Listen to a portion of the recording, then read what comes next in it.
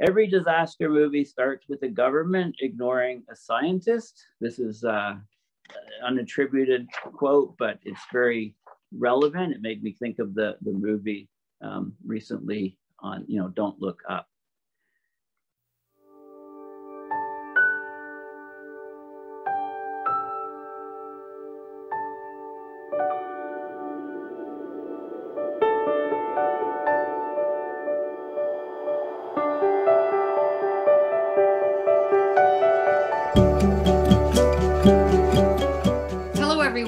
Welcome to the Climate Emergency Forum. We'll be speaking on words of climate wisdom, and there are so many. And we all know, our favorite authors or musicians, even our visual artists who have contributed greatly to our understanding of nature and to the changing of that nature and the impact that we're having on the changing nature. So many wonderful words of wisdom. But tonight I'm going to share with you just a few from a book that I've been reading, and I think I've shared it in other shows. This book is called Night Comes to the Cumberlands, and it's by Harry Caudhill. And I cannot stress enough how important and foundational this text is in understanding the plight that we're now in when it comes to climate change, and especially as it relates to the coal industry, and especially the coal industry in the United States. And one of the things that he says right at the top of the book is he explains, and I will read this: coal mining is an extractive industry which takes away all and restores nothing. It mars but never beautifies. It corrupts but never purifies. And I just find that so poetic, because this book that I'm telling you about, I'm going to call it a biography of an industry and a biography of a place and how that industry has destroyed a place. Caudhill spoke of the Eastern Kentucky mountains as wondrous places. They had the hollows with the rivers and beautiful lakes and trees that were hundreds of years old. You take that and add in coal and people who want to, of course, profit from that coal. And then you have this notion that the mountaintops are called overburden, and that the best way to access this black gold is to blow off ultimately the overburden. Now, anything living there, inconsequential. It's the coal seams underneath. And another quote that I found very profound was, he says that unless the Cumberland Plateau is to remain an anchor dragging behind the rest of America, it and the rest of the Southern Appalachians must be rescued while there is yet time. And I found this to be quite profound. He was writing this book generations ago, late 50s, early 60s. And it's prescient because we didn't rescue the people of the Cumberland Plateau. We didn't strive to educate them. It was much better for people in the East, where I'm living, to make fun of them, to call them hillbillies, to buy the mineral rights out from under them and blow up the land around them where they were trying to farm food for their families and just have a bit of sustenance. So we didn't educate, and therefore the only thing that these people had to rely on was mining. And we allowed them to be dragged down by the industry, and generation after generation after generation, it's all they know. It's all they know. And of course, we're very angry, and we just don't get how they don't get it. And don't they see what climate change is doing? But all of those decades, it was just fine to use these people and the land. And what was interesting too, yet another quote, was that the mine operators financed a political machine whose toils extended throughout each county and to every office in its courthouse. That is, they used their money, their tremendous profits, to buy off politicians, to buy off governments, to buy off the United States government. And this is what we see today. And this is why coal mining continues apace. And it is just very, very important to understand the history of extraction in the United States. And I know that we all find this just horrible. And I know Peter does too, because of the deaths that's related to it. And I want to know what you have to say, maybe not about the things that I quoted, Peter, but, well, what are some of your quotable quotes? Well, thanks. I flipped down my list of quotes because I've got a couple on coal. And actually, they come from our favorite, renowned, top climate expert, none other than James Hansen. Here's what James Hansen had to say about coal. Coal is the single greatest threat to civilization and all life on our planet.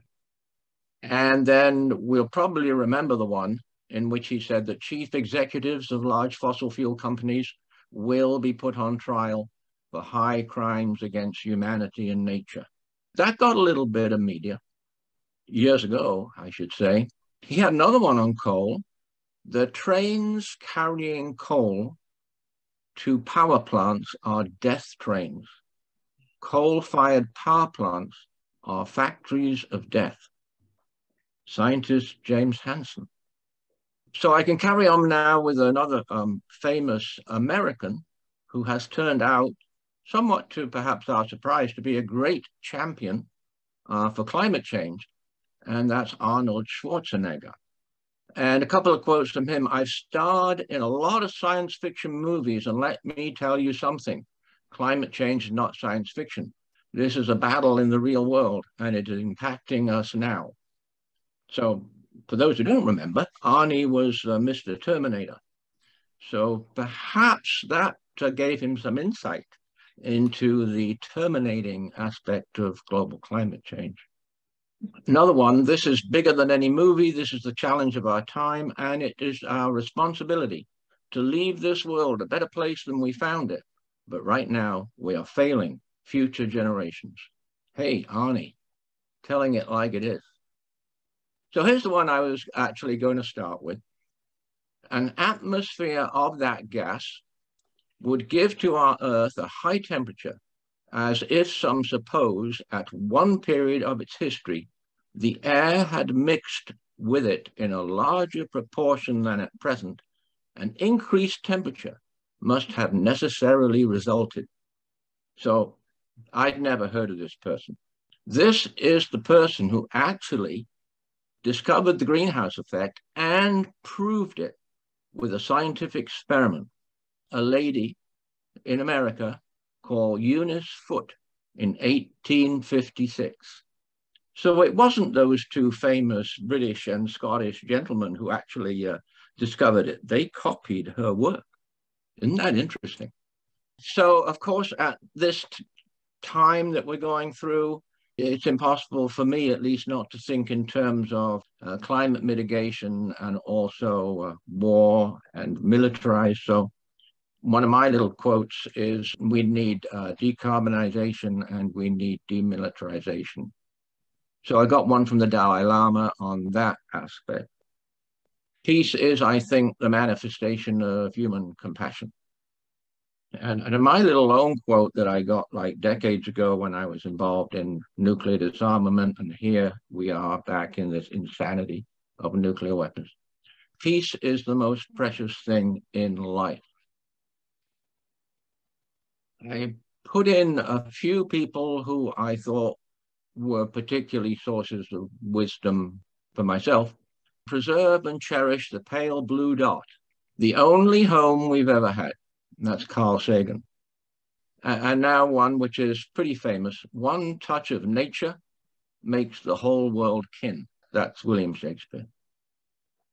Wow, those were some powerful quotes, Peter. And I was really taken aback by the ones by Arnold Schwarzenegger. I really appreciate your sharing that. I had not known that he'd become a climate activist.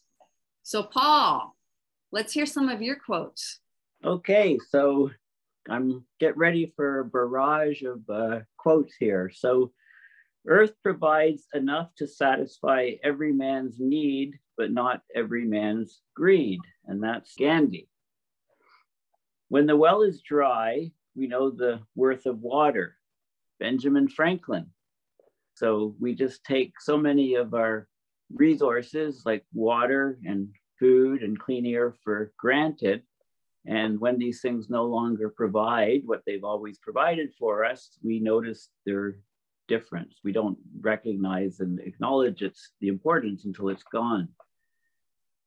And then some world leaders have said various things. The world must come together to confront climate change. There is little scientific dispute that if we do nothing, we will face more drought, famine, and mass displacement that will fuel more conflict for decades. And that's Barack Obama, of course, while he was president. Another president said, the preservation of our environment is not a liberal or conservative challenge. It's common sense, said by none other than Ronald Reagan while president. Climate change is a terrible problem and it absolutely needs to be solved. It deserves to be a huge priority, said Mr. Bill Gates. We simply must do everything we can in our power to slow down global warming before it is too late. The science is clear, the global warming debate is over, said Mr. Arnold Schwarzenegger, which Peter has mentioned. We don't have time to sit on our hands as our planet burns. For young people, climate change is bigger than election or re-election. It's life or death. And this was, of course, AOC, the young politician, Alexandra Ocasio-Cortez in the US just last year. Another world leader said, by polluting the oceans, not mitigating CO2 emissions, and destroying our biodiversity, we are killing the planet. Let us face it, there is no planet B. So the whole concept of planet B was talked quite often. I don't know if it was first by France's president, Emmanuel Macron. And I'll just keep going here. I've got some by climate scientists coming up soon, but this is one by Canada's Elizabeth May, leader of the Green Party until recently. I hold a vision of this blue-green planet, safe and in balance. At the end of the fossil fuel era, we are emerging to a new reality. We are ready to make the next leap, as momentous as abolishing slavery or giving women the vote. So Elizabeth was talking about how it's an abrupt change in society to get out of the fossil fuel era and get to a clean society. Here's a quote by a billionaire. We are running the most dangerous experiment in history right now, which is to see how much carbon we can put into the atmosphere before there is environmental catastrophe. And this is Elon Musk, who's been in the news a lot recently. Here's an older one. What is the use of a house if you haven't got a tolerable planet to put it on? And this is Henry David Thoreau, okay, very famous.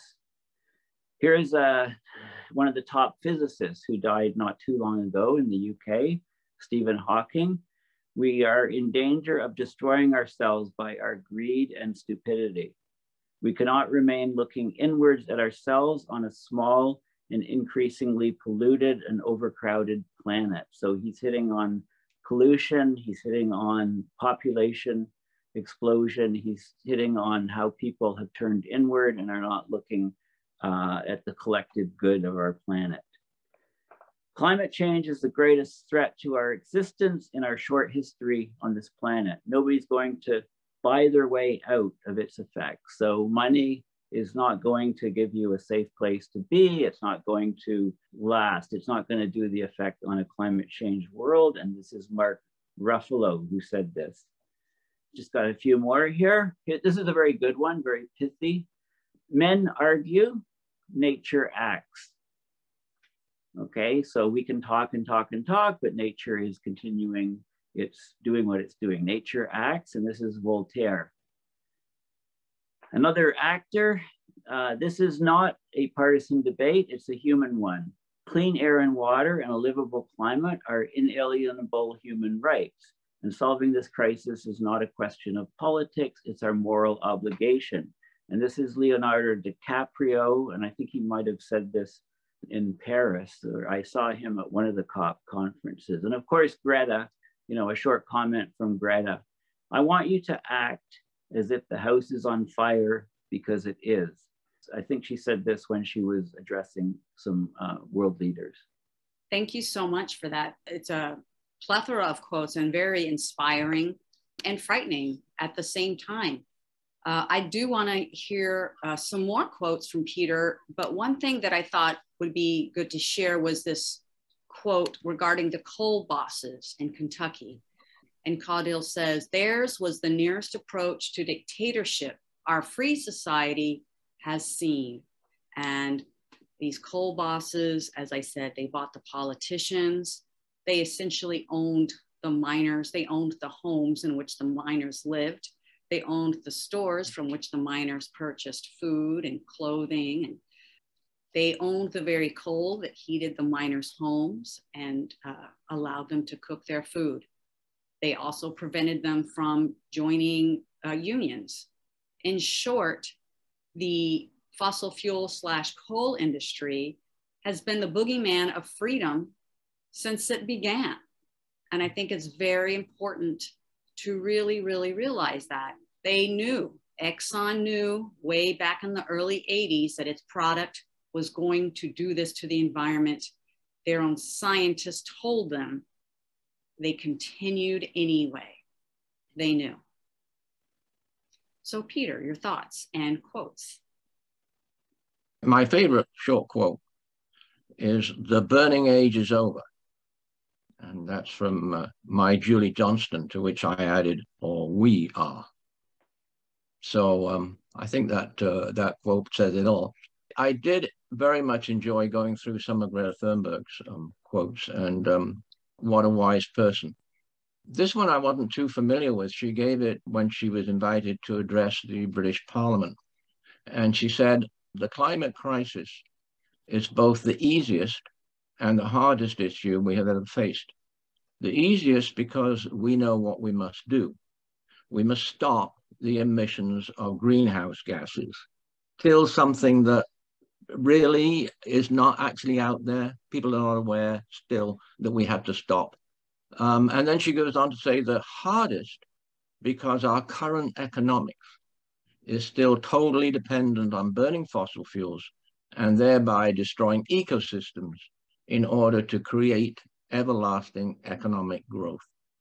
And everyone in our group can certainly relate to the wisdom and the sense of that one. Then there's the famous one. Adults keep saying we owe it to the young people to give them hope, but I do not want your hope. I don't want you to be hopeful. I want you to panic. I want you to feel the fear I feel every day. And then I want you to act. I want you to act as if you would in a crisis. And I want you to act again as if the house is on fire, because it is. Fiery words from that young lady. Just great. And then I'm going to go back in time to North America and give you this. The first peace, which is the most important, is that which comes within the souls of people when they realize their relationship, their oneness with the universe and all its powers. That was Black Elk. Lakota Sioux, wisdom man. He was alive at the famous General Custer event. So that goes back a long way. One from Albert Camus. Peace is the only battle worth waging. I got one that I want to share. Burning fossil fuels today is burning tomorrow's food. That's how I look at it. Certainly now in 2022. I've heard this as an African proverb, and I've heard this as a Native American proverb. We don't inherit the earth from our ancestors, we borrow it from our children. I think that is just so fundamental to change our view of the world. So I just want to finish by saying, yeah, Greta's right. Our economics is killing us. We've got to stop it. We've got to change it. Well, I couldn't agree with you more, Peter. Absolutely.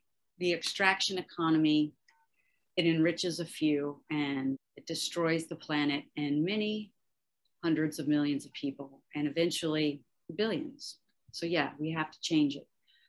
Absolutely. So I want to hear some more of your quotes, Paul. Okay, well, Albert Einstein said, "The world will not be destroyed by those who do evil, but by those who watch them without doing anything." Okay, so bystanders, people that do evil, are not numbered enough to destroy the world, but as long as the public and the community just watch and not stop them, then that possibility exists. And I really like this one from a very famous oceanographer, Sylvia Earle. In fact, they call her her deepness, the queen of the ocean. Instead of her highness, it's her deepness. "Even if you never have the chance to see or touch the ocean touches you with every breath you take, every drop of water you drink, every bite you consume.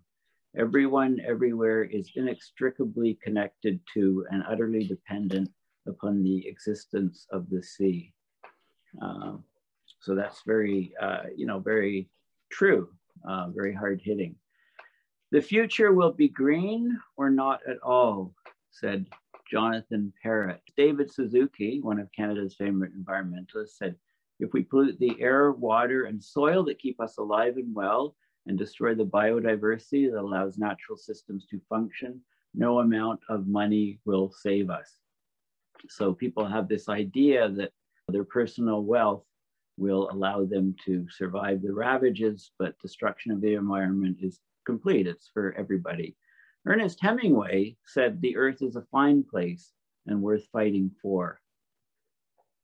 And of course, Greta, Peter has mentioned some of the Greta quotes, so I'm not going to read this whole one, but she was addressing the UN Climate Action Summit in New York City. And she said, "This is all wrong. I shouldn't be here. I should be back in school.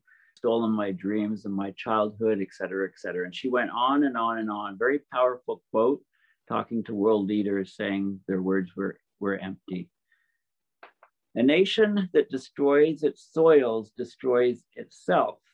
Forests are the lungs of the land, purifying the air, da, da, da." This was FDR talking about soils. And this was the period, I guess, the US had gone through this loss of soils from the Dust Bowl earlier, causing great crisis.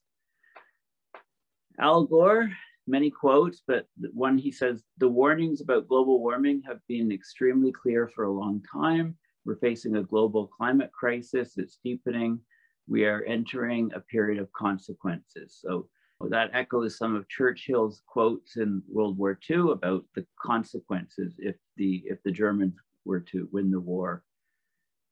Noam Chomsky says, "The general population doesn't know what's happening, and it doesn't even know that it doesn't know." So, we need an informed public. We need the general population to be educated and informed of the events that are very important to us. "There's no such thing as a way.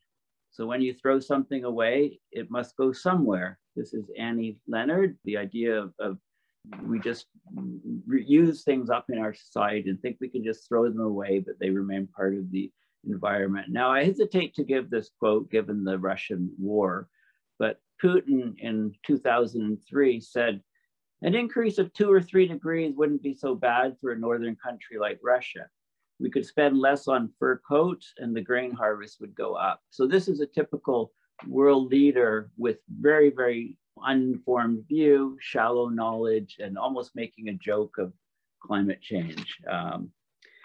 Every disaster movie starts with a government ignoring a scientist. This is an unattributed quote, but it's very relevant. It made me think of the movie recently on, Don't Look Up. There's a couple other ones I want to just give quickly by climate scientists. So Wally Broecker, a very famous glaciologist, he said that climate is an angry beast and we are poking at it with sticks. Okay, I really like that one. He also said that the paleoclimate record shouts to us that far from being self-stabilizing, the Earth climate system is an ornery beast which overreacts even to small nudges. So the idea that the climate is always going to be stable is not true. Richard Alley, another famous climate scientist, said the ice sheet seemed to be shrinking 100 years ahead of schedule. I think he said this a few decades ago.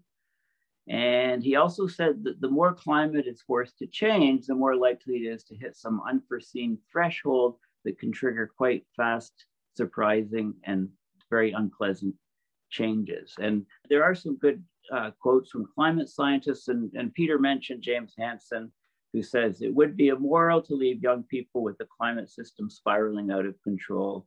And he also said we're on the precipice of climate system tipping points beyond which there is no redemption. So very aware of these climate tipping points. And I'll just finish off with a Stephen Snyder quote, another famous climate scientist. He said, Mark Twain had it backwards. Nowadays, everybody is doing something about the weather, but nobody is talking about it. So Twain had had a quote saying, everybody talks about the weather, but not doing something about it. Well, now everybody is changing the weather and not talking about it enough. So I thought that was a good twist. That is a good twist. It's amazing to me how this planet has existed and evolved as a living, breathing entity. And then Homo sapiens come, and just in a few short generations, we destroy millions of years worth of work. I want to close with a quote that I find quite beautiful. This is Rachel Carson, and I believe this is The Sea Around Us. And she says, the road, the one less traveled by, offers our only chance to reach a destination that assures the preservation of the earth. And so I suggest that road less traveled by is, instead of wanting and clinging and grabbing and greedily munching away the spoils of the earth, that we, as Peter and Paul said, look inward, look for the greater good and how we can live in peace and harmony, because this is not it. This is not it. One more quote, Rachel Carson. It's not half so important to know as to feel.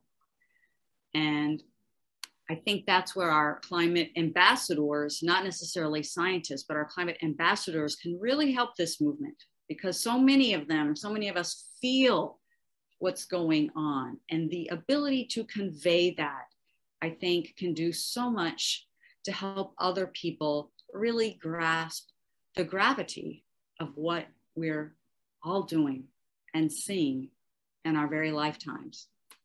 So I want to remind you, we'll put the name of the book in the description, Night Comes to the Cumberlands, Harry Caudhill.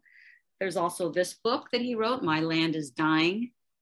It's essentially a picture book of the destruction of Eastern Kentucky. And of course, his great writing is included in here as well.